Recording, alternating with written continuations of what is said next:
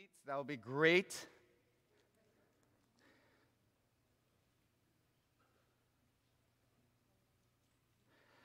As required by the Ontario Marriage Act for the publication of bans, we are pleased to announce the wedding of Sam Kim and Teresa Kim on July 16th. Any known reason why this marriage should not happen should be reported to our church leadership.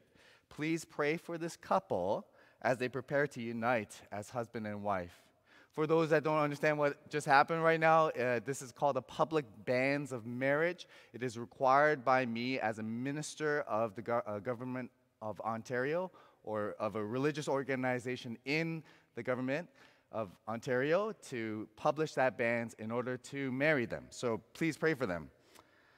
Also, not today, but the following Sunday, there is going to be a special membership meeting. For those that can attend, it will be at 1 p.m. It will be on Zoom. Please attend that meeting. We're going to talk about the auditor's report. I believe that has to get passed, and there is another topic on that agenda as well. If you'd like to know more, you can talk to any of the deacons, like Nelson, John, and Chester, or even myself.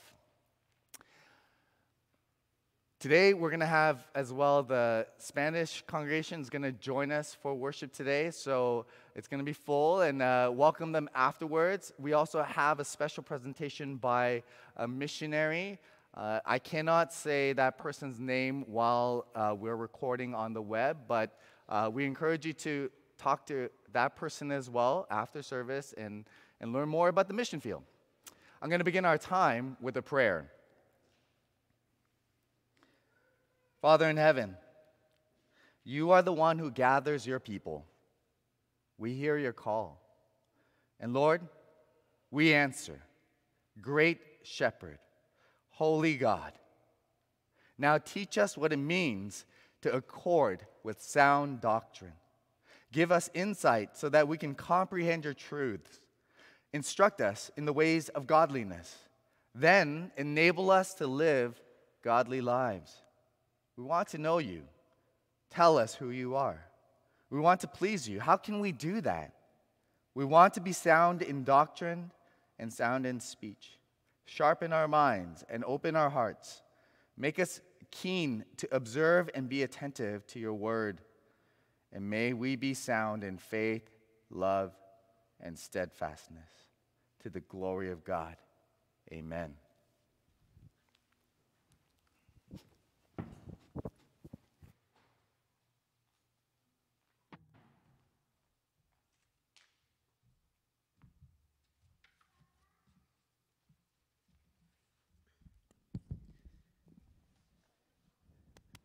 Good morning. Good morning, brothers and sisters. I invite you now to stand if you are able, and let us sing praises to our God.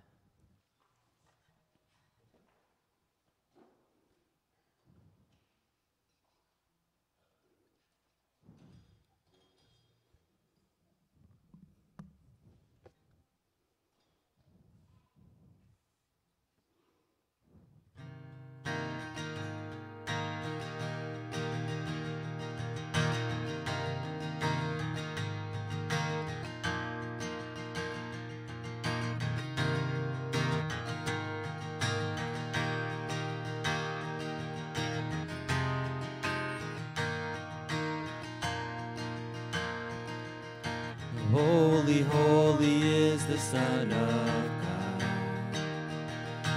None can stand before his majesty. Beautiful beyond our highest thought. Worthy, he is worthy. Holy, holy is the Word made flesh. King who bore our pain and poverty, come to claim the rebel and the wretch. Worthy, he is worthy. All glory and honor, all power and praise be to your name, be to your name.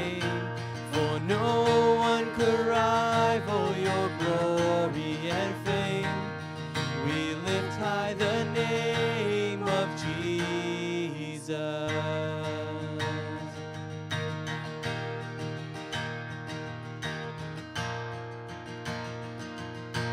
Let's sing holy, holy. Holy, holy is the Lamb who died, canceling our debt at Calvary, rising from the grave to reign on high. Worthy, he is worthy. All glory and honor, all power and praise be to your name, be to your name. For no one could rival your glory and fame. We lift high the name of Jesus.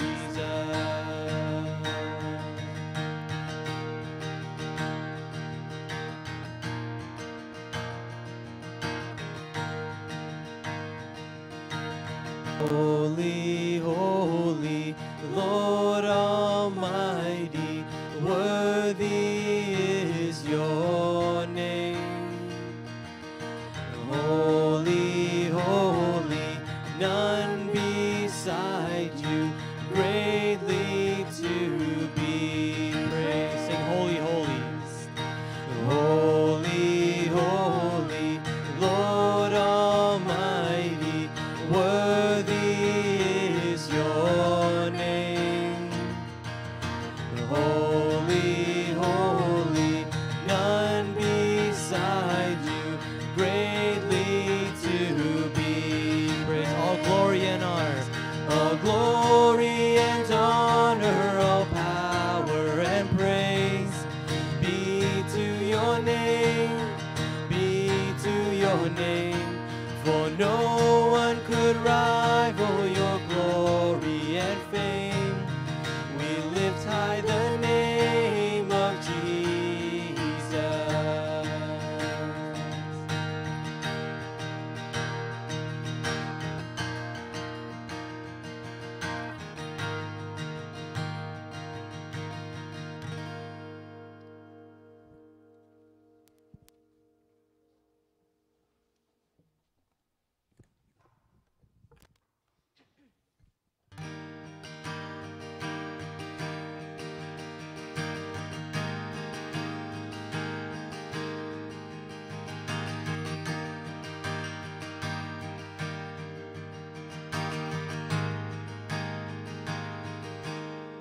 What is our hope in life and death? Christ alone, Christ alone. What is our only confidence? That our souls to him belong, who holds our days within his hands. What comes apart from his command? And what will keep us to the end? The love of Christ in which we stand. Oh, sing hallelujah, our hope springs eternal. Oh, sing hallelujah, now and ever we confess Christ the hope in life and death.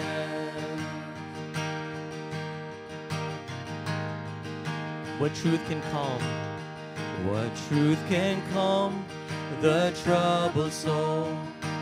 God is good, God is good. Where is his grace and goodness known? In our great Redeemer's blood, who holds our faith when fears arise. What stands above the stormy trial? Who sends the waves that bring us nigh unto the shore, the rock of Christ?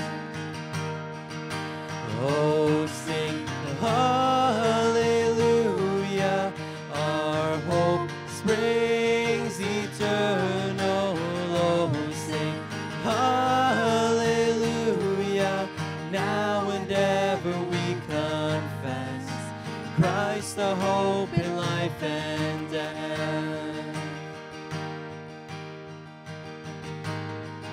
unto the grave. Unto the grave, what will we sing? Christ he lives, Christ he lives, and what reward will heaven bring? Everlasting life with him. There we will rise to meet the Lord. Then sin and death will be destroyed, and we will feast in endless joy when Christ is ours forevermore. Oh, sing hallelujah, our hope springs eternal. Oh, sing hallelujah, now and ever we confess Christ the hope in life and death. Oh, sing hallelujah, our hope springs eternal. Oh, sing hallelujah, now and ever we confess Christ our hope in life and death.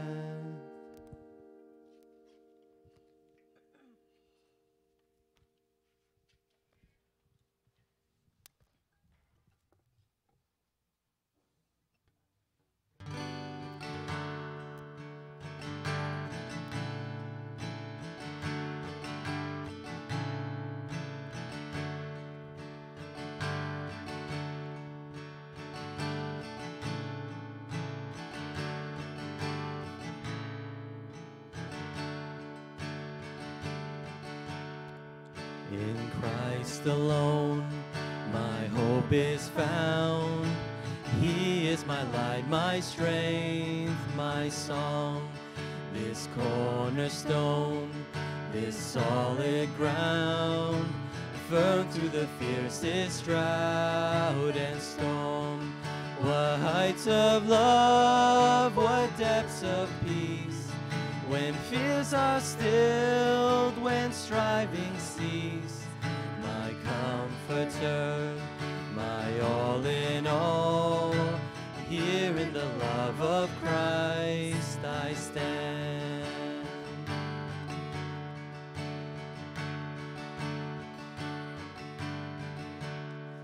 In Christ alone, who took on flesh, the fullness of God in helpless babe, this gift of love and righteousness, scorned by the ones he came to save, till on that cross, as Jesus died, the wrath of God was satisfied.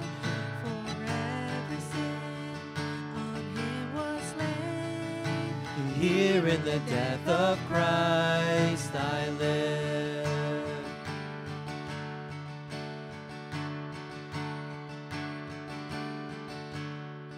There in the ground his body lay, light of the world by darkness slain, then bursting forth in glorious day, up from the grave he rose again. And as he stands in victory, sin's curse has lost its grip on me, for I am his and he is mine, bought with the precious blood of Christ.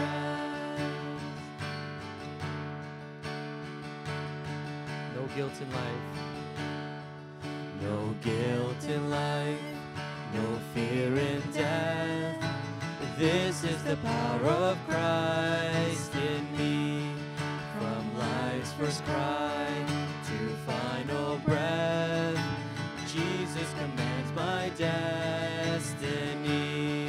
No power of hell, no scheme of man can ever pluck me from his hand, till he returns or calls me home.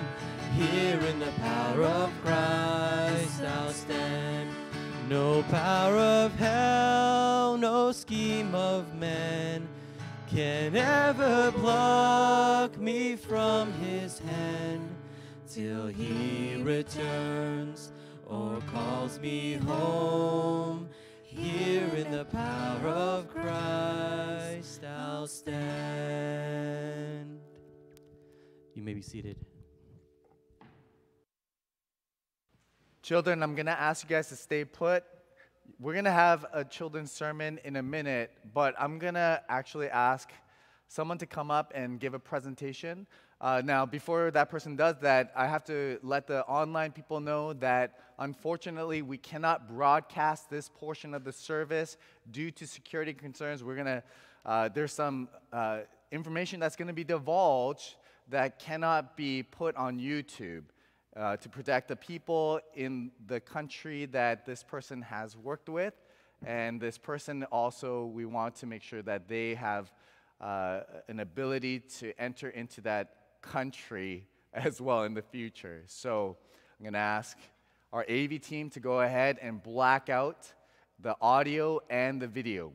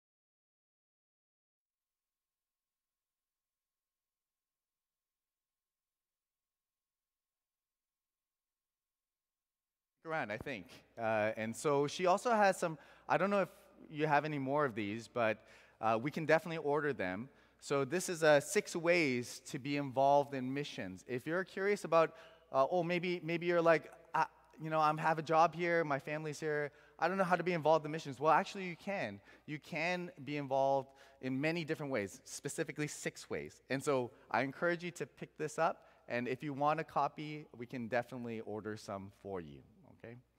Children, I'm going to ask you guys to come up, and we're going to start the children's sermon.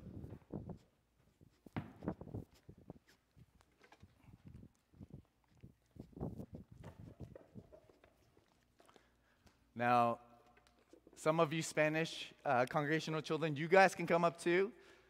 But basically what we're doing here is I'm just gonna give a word to the kids that correspond with the adult sermon. It's not very long, but I have a question for you guys, okay?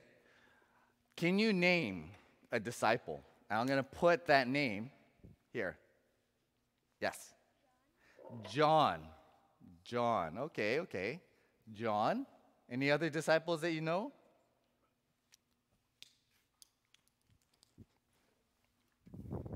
Yeah?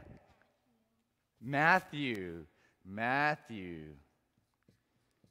Just ignore my bad handwriting. What else? Do you know another? Yeah? David? David was from where?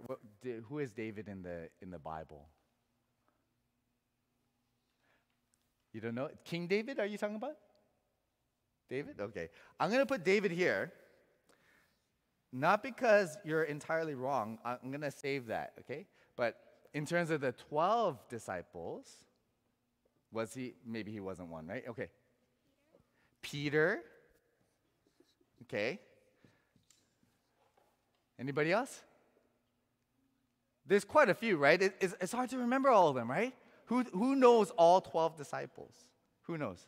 Who knows at least one disciple? So some of you know at least one. You guys should actually know at least 3, okay? So you just have to read it, and you have 3 disciples right there. Is that right? Yeah? Do you have another one, Andre? Uncle. Okay, I'm going to put Uncle here. And the reason why I'm putting the other names that aren't the 12 disciples here, it's for a reason, right? Because when we think of disciple, we're thinking of Jesus' 12 disciples, like, I don't know, Peter, Andrew, James, John. Does that sound familiar? Philip, Bartholomew. That's an interesting name, isn't it? Thomas, Matthew, James, Thaddeus, Simon, and Judas. But there are other disciples around us. There are disciples like David. Is there a David here? There's at least one that I know of. Yeah. Is David a disciple of Jesus Christ? No. David, are you a disciple of Jesus Christ? Theoretically. That's not the answer I'm looking for. The answer is yes. David is a disciple. Or who's an uncle here? Any uncles? Uncles? Come on. Yeah, there's a few uncles here, right? Are these uncles disciples of Jesus Christ? The answer is yes. The answer is yes, right? Uncles, some uncles, not all uncles, but some uncles are disciples of Jesus Christ. Are you a disciple? Am I a disciple? Yeah.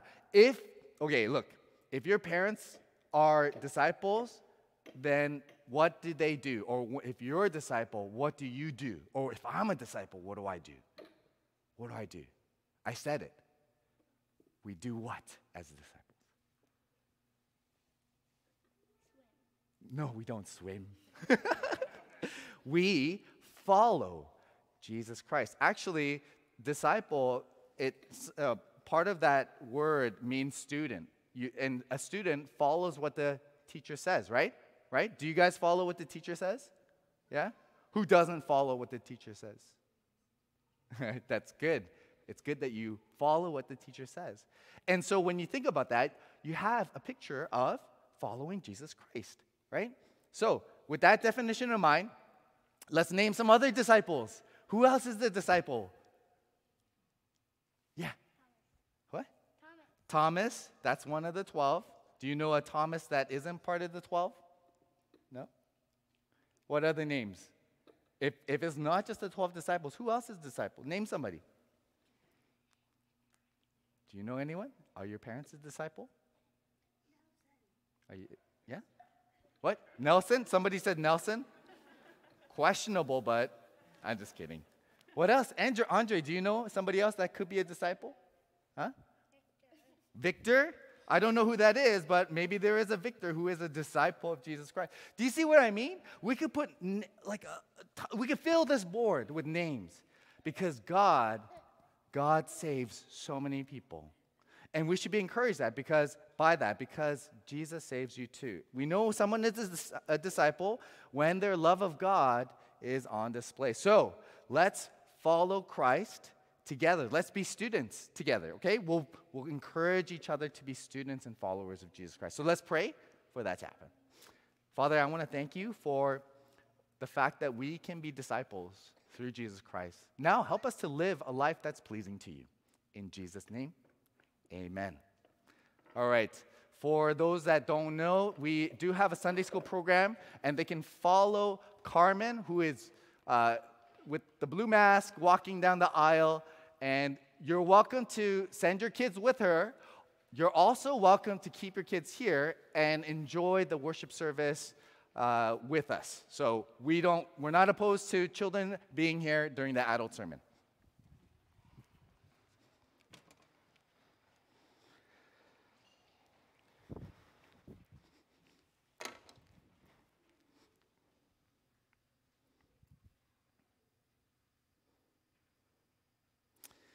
All right, we're back in Titus. We took a brief break to go through Nehemiah.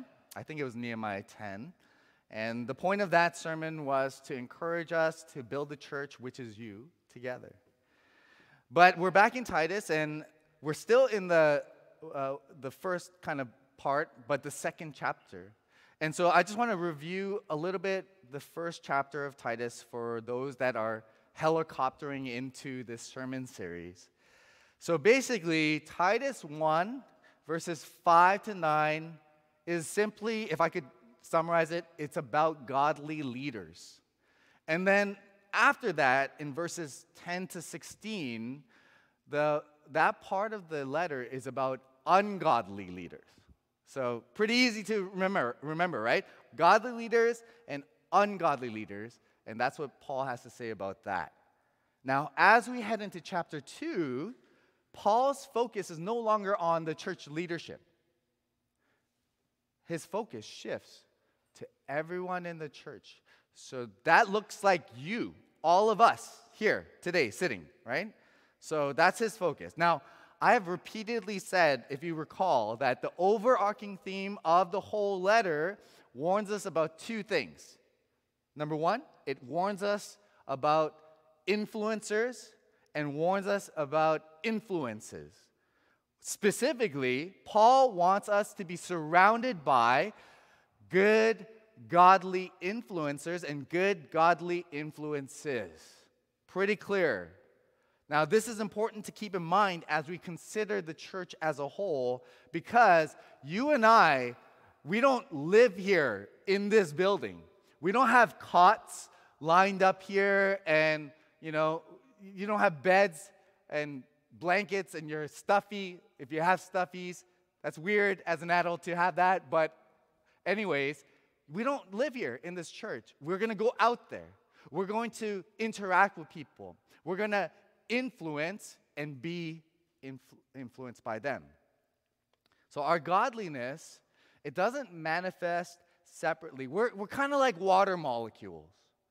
We're water molecules in the same pond. If a rock is thrown in, we're all carried along the waves together.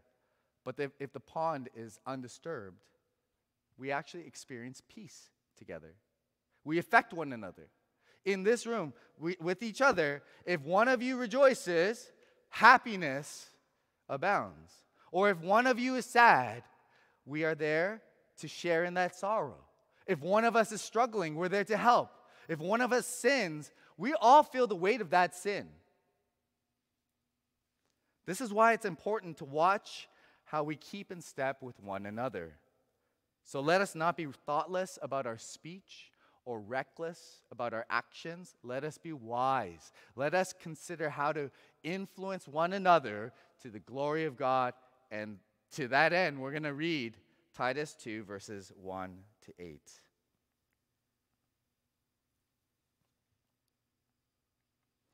But as for you, teach what accords with sound doctrine.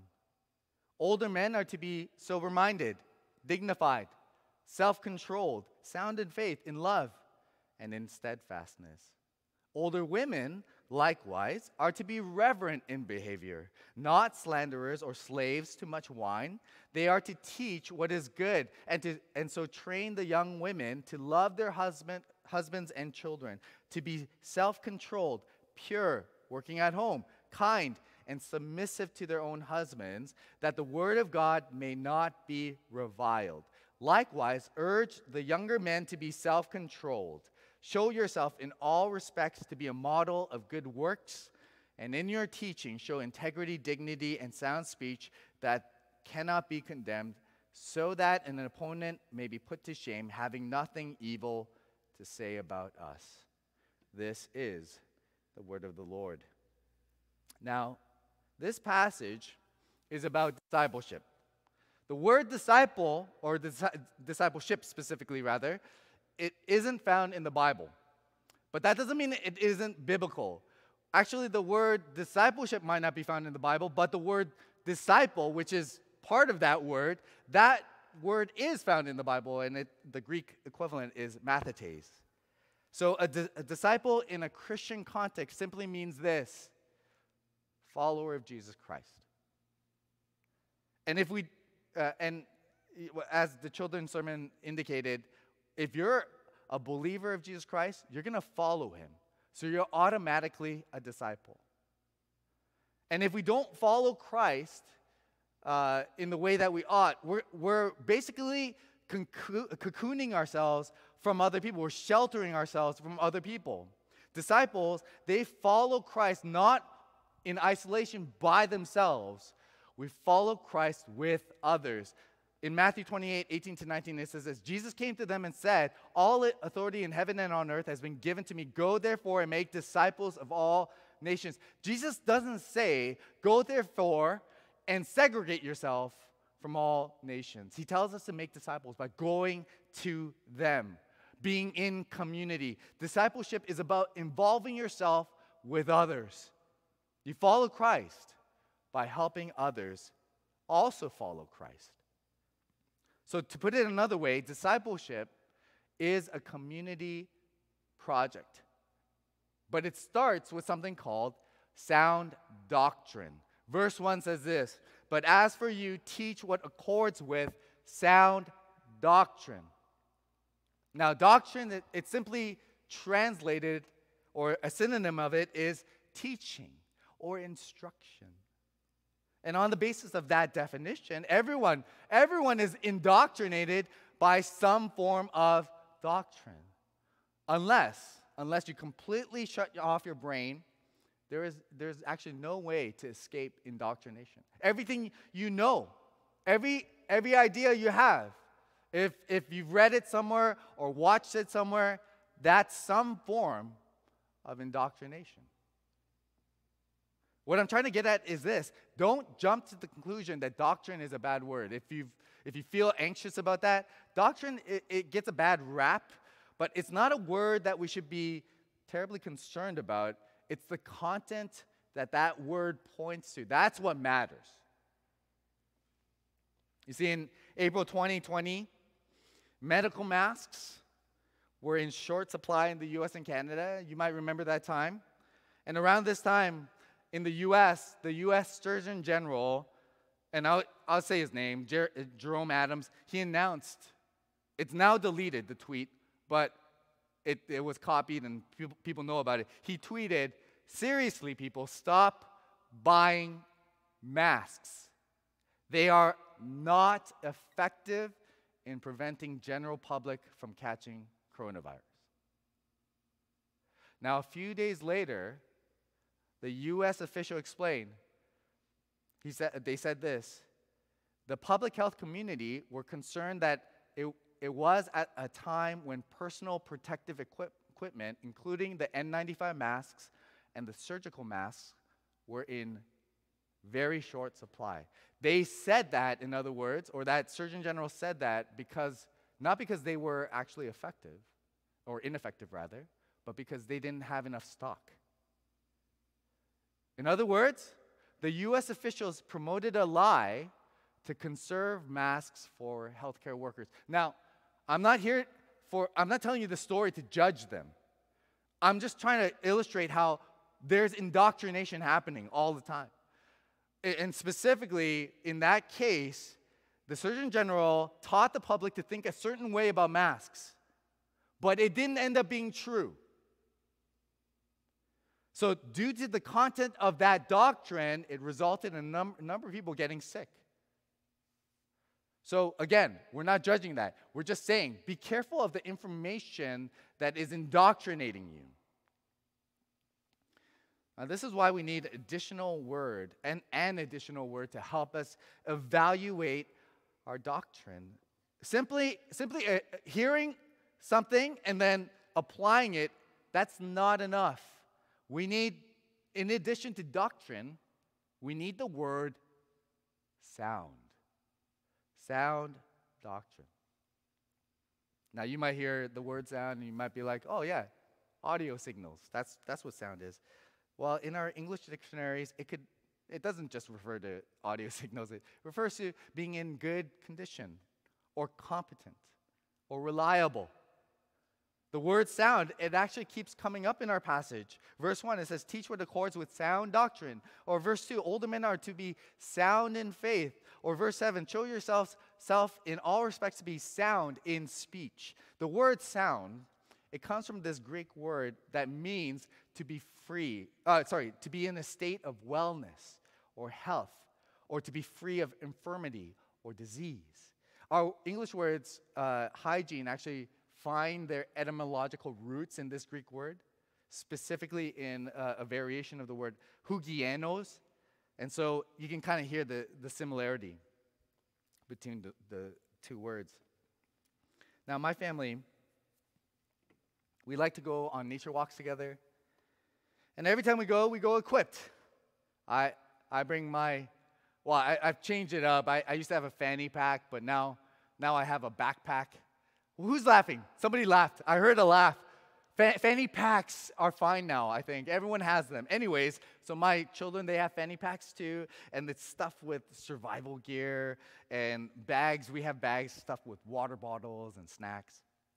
My wife, she also equips on her phone this particular app, and that app, it accesses the phone's camera, and you can take a picture of various plants and trees, and it will identify what that tree is or that plant.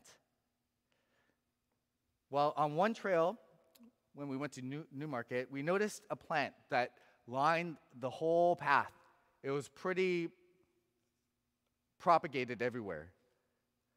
And my wife, she used that app on her phone and found out that that plant is called milkweed.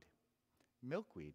Milkweeds are tall with oval-shaped leaves, and those leaves taper to a point. So if you ever look for that, that's what it kind of looks like. Anyways, we learned that milkweeds are the only plants on which monarch butterflies lay their eggs. There is no other plant that monarch butterflies lay their eggs, only milkweed. And this is because when the eggs hatch, the monarch larvae need to eat, and it only can sustain its diet on milkweed leaves. It's strange how only one plant can sustain monarch butterflies. If their eggs were laid on any other plant, they would die. Now notice that Paul doesn't write, teach what accords with true doctrine, is what we would kind of expect him to say there, right? But instead he writes, teach what accords with sound or healthy doctrine. You see, a monarch butterfly could potentially lay its eggs on any leaf. You can even imagine a scenario where that happens. You're a monarch butterfly friend, and you see your your friend, flying around, can't find milkweed leaves. And so you notice that they get tired of searching for that leaf. And in the midst of its exhaustion, I'm just imagining this. You imagine that butterfly says, oh, this leaf is good enough. I think it's like any other leaf. And it lays its eggs on that leaf. And you know that it's going to be wasted. Those eggs are wasted because there is a big difference between a true leaf and a sound leaf. All leaves are true, but only some leaves are sound. Only one leaf for the monarch butterfly is sound. It will lead to good health. Do you see what I mean by that? This is why we need sound doctrine in addition to true doctrine. We need doctrine that gives not just us information that's true, but life. We need sound doctrine that gives us life instead of death. So what is sound doctrine? In Titus 2:10, Paul calls it the doctrine of God our Savior. Then he unpacks what this means in verses 11 to 14. For the grace of God has appeared, bringing salvation for all people, training us to renounce ungodliness and worldly passions and to live self-controlled, upright, and godly lives in the present age, waiting for our blessed hope, the appearing of the glory of our great God and Savior Jesus Christ, who gave himself for us to redeem us from all lawlessness and to purify for himself a people for his own possession who are zealous for good works. Sound doctrine, in other words, is the gospel of Jesus Christ. Now, we know what sound doctrine is. If we know what sound doctrine is, we can disciple others in sound doctrine. We can talk to them about the gospel of Jesus. We can apply grace in every circumstance, in every word. And so obviously this requires some information transmission. So we're not saying there's no information transmission. There is. Verses 7 to 8 hints at this. In your teaching, in your information transmission, show integrity, dignity, and sound speech. Now, sound speech here, it can be translated right words or accurate information. You see, we don't teach wrong things about God our Savior. We teach correct things about God our Savior. So true doctrine, still true doctrine, but it has to be sound. 2 Corinthians 4:2 says, we refuse to practice cunning or to tamper with God's word. It is true, in other words. And by the open statement of the truth, we would commend ourselves to everyone's conscience in the sight of God. So, discipleship is about information transmission or accurate information. This involves putting into words what the gospel is. So if you don't know how to do that, you should practice that. Write it down. Actually, when we used to train missionaries for short-term missions, we used to get them to do that. Write down in 5 minutes what the gospel is and what it means to you. And we found out that a number of people couldn't actually put into words very well. They kept on asking questions, very difficult. For some reason, at least that generation of missionaries didn't understand how to communicate the gospel. Actually, in verse 1, we learn, it says one thing, but it can be literally translated say or speak what accords with sound doctrine. So it is teaching, but it's also saying, speaking what accords with sound doctrine. In other words, Paul doesn't start off this section of the letter with an exhortation to teach. He wants you and I to have in view the manner in which we speak as well, or how we speak. So it's about talking, speaking, but it's also the way you speak. So you can ask yourself some questions at this point. Does the manner in which we speak, as well as the content of what we speak, does it accord with sound doctrine? Or to put it another way, how do we speak in such a way that accords with sound doctrine? It's not about just the content, but also the way in which we say it. If you're talking about the gospel in a begrudging, a negative way, obviously people aren't gonna be like, oh, that's awesome. You see, brothers and sisters, how does your life of faith affirm your profession of faith? So we not only say and say it in a way that glorifies God, but we also live in a way that confirms what we say. Does that make sense? We are called to model sound doctrine. Now, if you're confused as to how to model, so the exhortation is to say sound doctrine or say the gospel and say it well, but also to model a life that doesn't negate what you say. Well, if you don't know how to do that, to model that sound doctrine, all you have to do is read the rest of our passage. In fact, we're just going to go quickly through it to get an idea of how to model sound doctrine, to say it, but to model it as well. So, the first thing that Paul does is he addresses older men. Who considers himself an old man here, just out of curiosity? One person, three people. And the two people that raise their hand is older than the third person, I think, right? So older men, this is a message to you. Listen carefully. Older men are to be sober-minded, dignified, self-controlled, sound in faith, in love, and in steadfastness. Here Paul lists for you older men, and some of you who didn't raise your hand but should be considered in this category, right? He lists 4 characteristics that describe an older man who accords with sound doctrine. Sober-minded. This is a man who loves to be clear-headed. He's not given over to extremes in behavior, all angry or terribly grieving and sad, nor does he let his addictions rule over him. The second thing is that he's supposed to be dignified. This is a man who is honored for his moral integrity. He's respected for his goodness. Thirdly, he's to be self-controlled. Sober-mindedness is about the mind. So that's one requirement. This part, the idea of being self-controlled, is about the heart. A self-controlled person is not only able to think clearly, they are able to keep control of their own passions and desires. And then finally, he's to be sound in faith, love, and steadfastness. So those 3, faith, love, and steadfastness, be sound in that. Remember, the word sound, it's used in terms of how one is aligned to the doctrine of God, our Savior, in verse 10. So this doctrine is essentially about being God-centered. So this is a man who trusts God, who loves God, and then he keeps on trusting and loving God. That's what it means to be steadfast. So older men, you must live according to the sound doctrine by living as models for us to follow. Next, he addresses older women. Okay, who consider, this is going to be very controversial. I know someone's going to talk to me about this, but who considers themselves an older woman? You don't have to raise your hand, but you can think it, okay? I am an older woman. This word is for you. Listen carefully. Older women likewise are to be reverent in behavior, not slanderers or slaves to much wine. They are to teach what is good.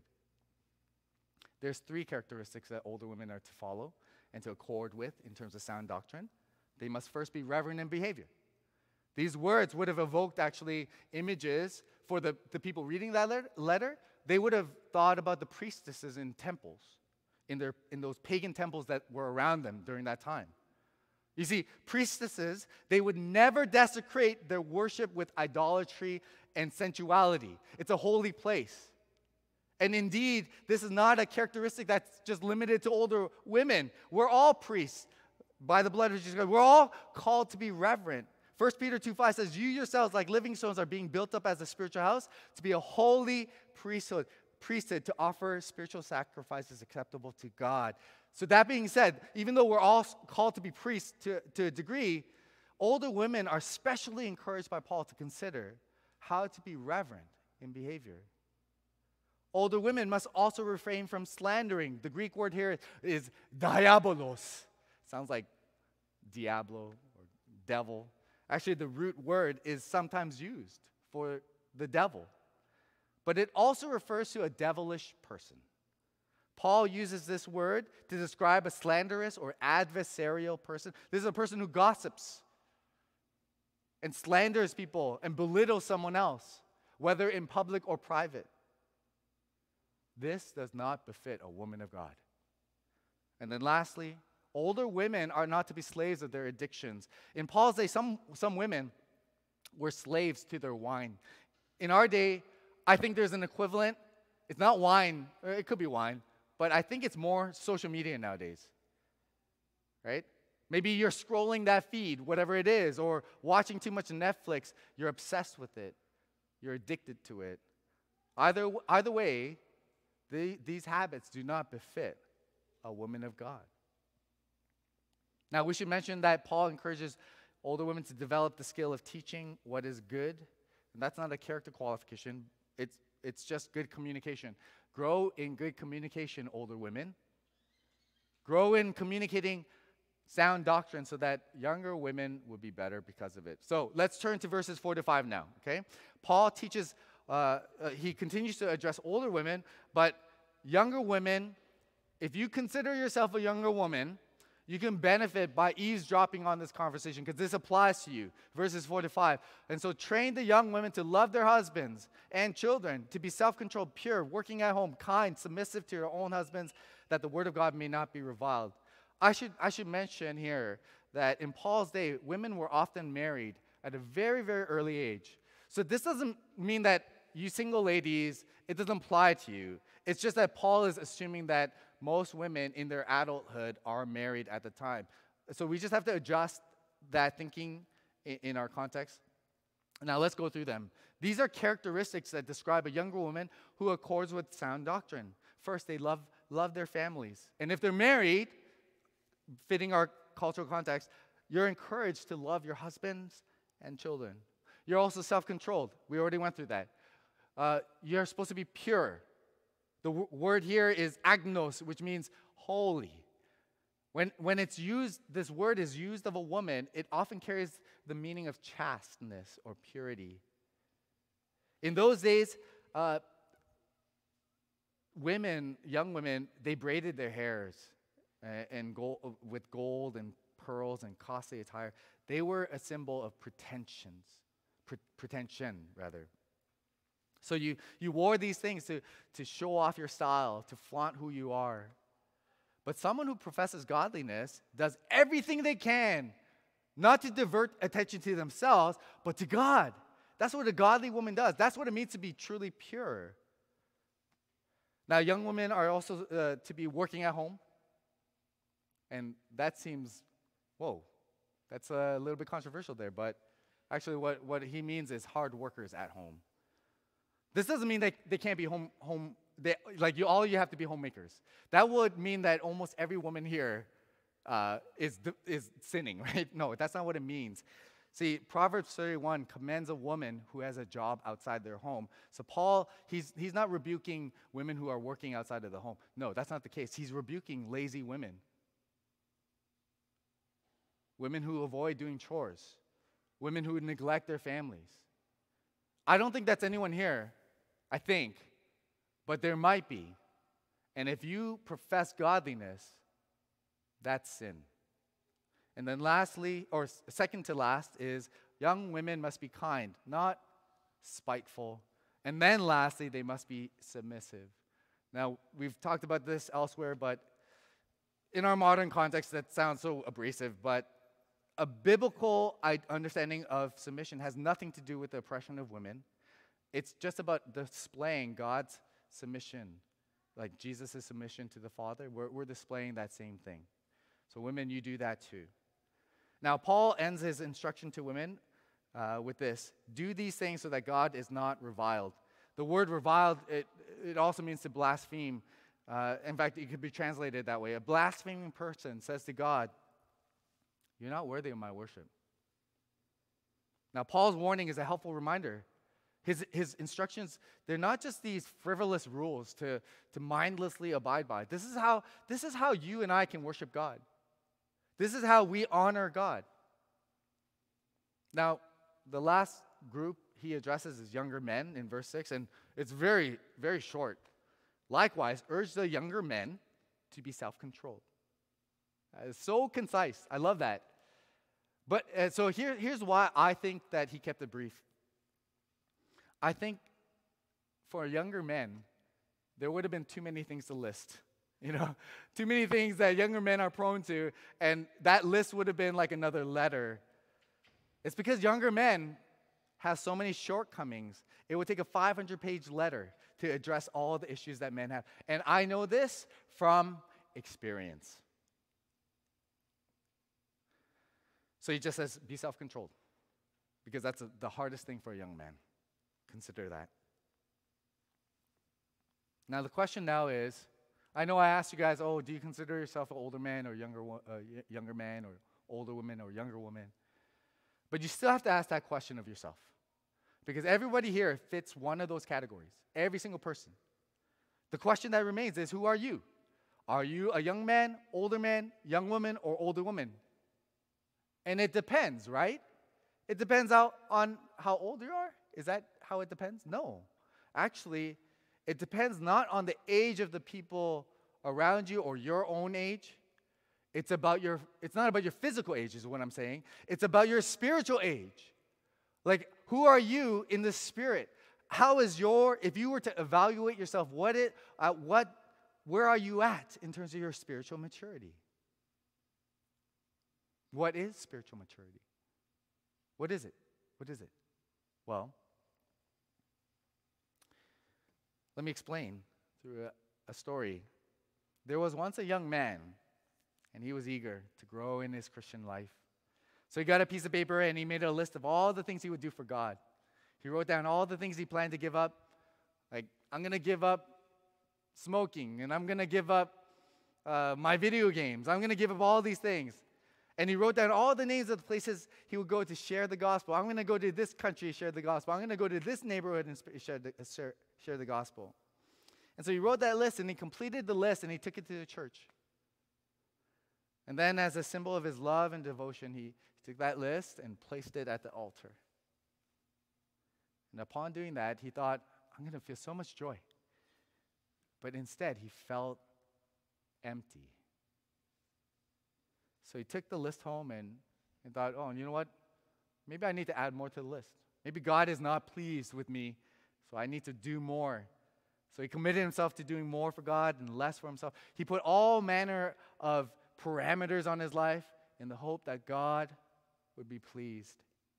And once again, he went to the church, and he laid that list on the altar, and again, he felt nothing.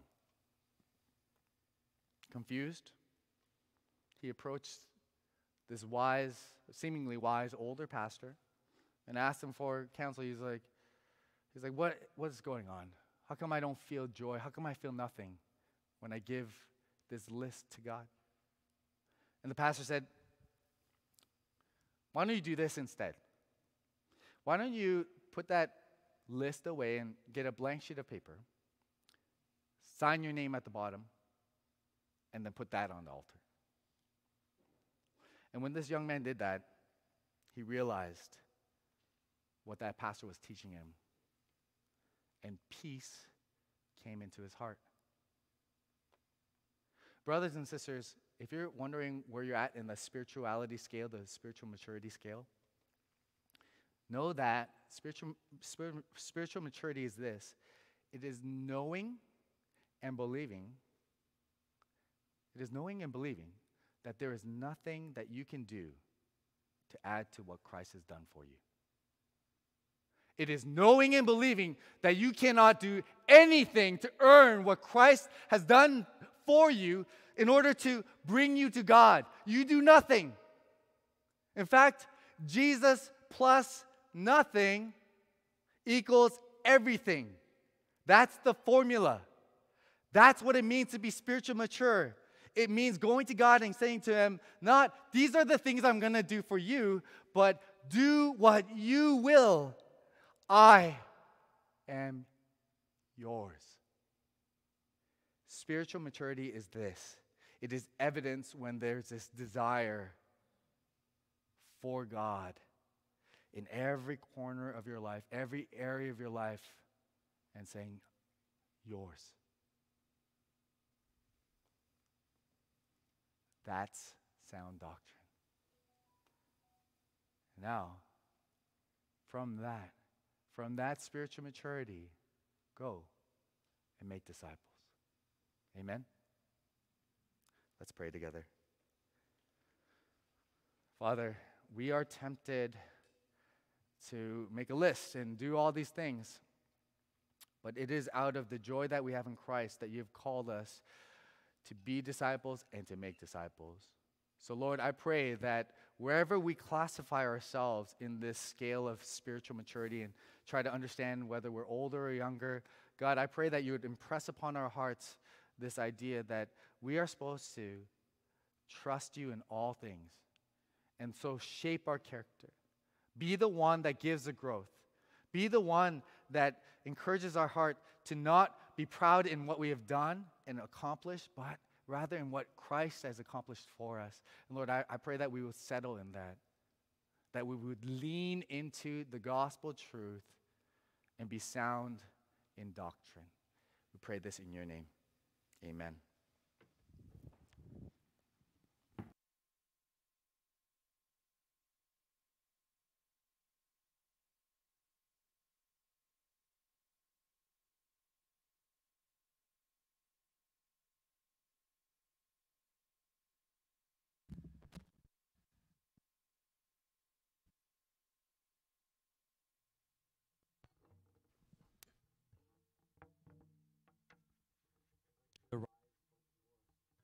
And let us sing in response of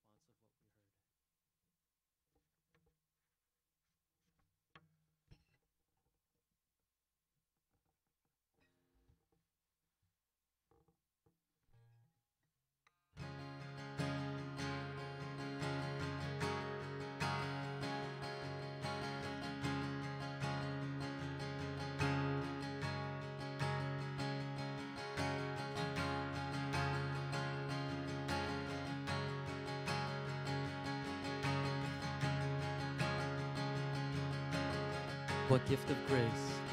What gift of grace is Jesus my Redeemer? There is no more for heaven now to give. He is my joy, my righteousness and freedom, my steadfast love, my deep and boundless peace. To this I hold, my hope is only Jesus, for my life is wholly bound to His. Oh, how strange and divine, I can sing, all is mine, yet not I, but through Christ in me.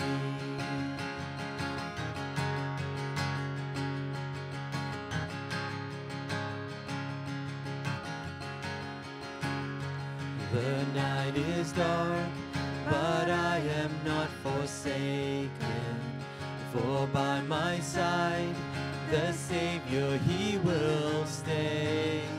I labor on in weakness and rejoicing, for in my need His power is displayed. To this I hold, my shepherd will defend me.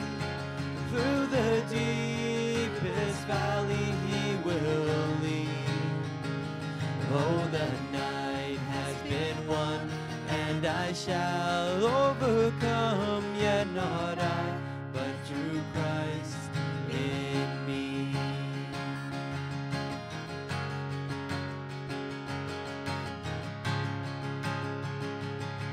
No fate I dread, No fate I dread, I know I am forgiven.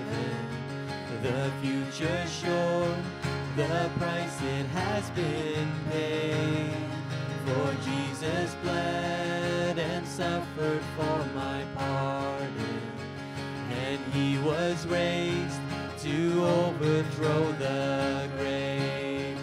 To this I hold, my sin has been defeated. Jesus now and ever is my plea. Oh, the chains are released, I can sing, I am free, and not I, but through Christ in me.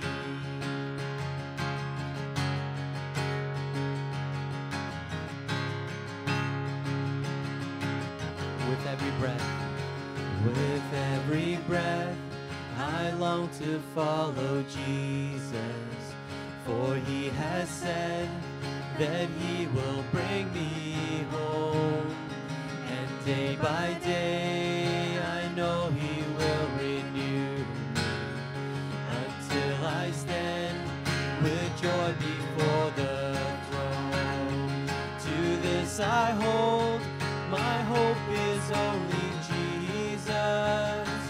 All the glory evermore to him. When the race is complete, still my lips shall repeat, yet not I, but through Christ in me. To this I hold, my hope is only Jesus. All the glory evermore to him. When the race is complete, still my lips shall repeat, yet not I, but through Christ in me. When the race is complete, still my lips shall repeat, yet not I, but through Christ in me. Yet not I, but through Christ in me.